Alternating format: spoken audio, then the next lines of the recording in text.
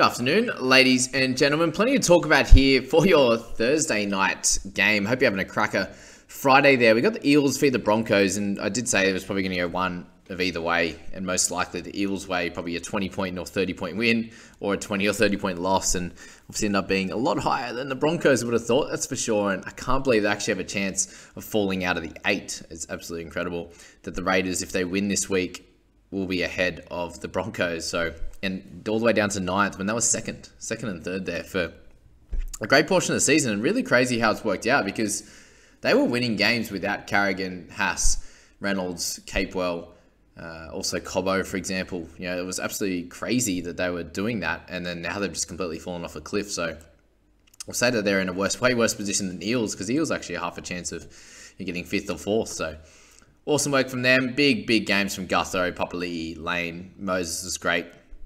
Sivo obviously did a great job as well. That top 5 there in the point scoring is, had terrific games out there as well. Gutho, 2 tries, 2 try assists. He has 6 offloads, 5 tackle breaks, 190 meters, just doing everything across the park. And this is what he can do. He's just been so inconsistent in terms of his fantasy scoring. You see that 94 is in the average now, and he's only averaged 43 for the season. So very annoying. But if you picked him up, the 4.7% that have him, then you're absolutely cheering. We got a lovely try from dummy half from Isaiah Papali'i, and we had the try assist as well. So he had a great game, doing his job, averaging 63 for the season. He's been a spectacular pickup for everyone, along with Mr. Sean Lane, who bounced back nicely from his low 40s score last week and picked up a 75. So for him to get that in not even a full game of footy, 67 minutes there, was awesome. He had the line break with the try assist, 13 tackle breaks, 4 offloads. To go along with limited tackles because they won so well, and 150 meters. So Laney, awesome. Like, made so much cash this year. You see that 219 is going to be more after this week. It's just slightly. I think he's break even 60 odd, 70. But yeah, crazy year for him. And will he continue to be a gun next year? I'd say he would, especially if Papali'i is moving along. They're going to have to fill that spot, whether it's Madison or whoever ends up playing there. Laney's still going to be their go-to guy. So he's been awesome. Let's see if it's just a one-hit wonder, or it's it's going to happen week to week, year to year from here on. Moses, 52. So welcome back for him. Did have the field goal at the end of the half. We had 8 goals and 1 try. So a bit of everything for him. A few negatives, but nothing crazy there. Limited on attacking stats for breaks and offloads, but overall a good return couple of games for him, and could have been bad. Almost had a bit of an ankle issue, which he got out of, thankfully. Sivo was 50 as well, if you own him. I don't think many do. Payne Haas is the next one. Thank goodness he played 80 minutes, because the 14 at halftime was horrendous. And you see there, he's got 36 tackles, which is fine. 3 misses, is what it is. He had 3 at halftime, so definitely a much better second half. But only 2 tackle breaks, no offloads, only 105 meters. I do understand that they didn't have the ball a lot, just for the fact that Eels were putting on so many tries, but thank goodness I said he got the 80. Otherwise, 80 minutes. Otherwise, he would have picked up a 30-odd score there.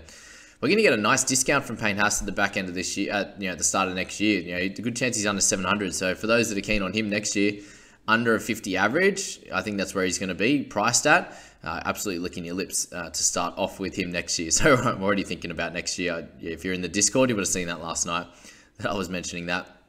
Yeah, Madison as well. He's going to be a fairly cheap, with a few lower scores to the back end of the year.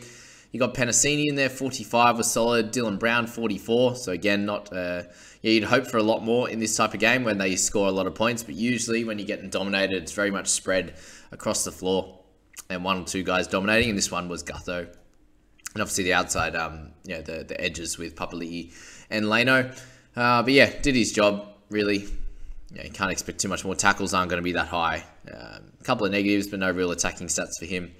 So that's that. Yeah, Jensen, Opacek, solid ones as well. Terps, and then going down from there, Billy Walters got 67 minutes, so you're hoping for some more from him. But again, a middle, getting some missed tackles and not a lot of ball. Wasn't able to do too much. He kicked a fair bit out of dummy half, 64 meters, kind of did his thing.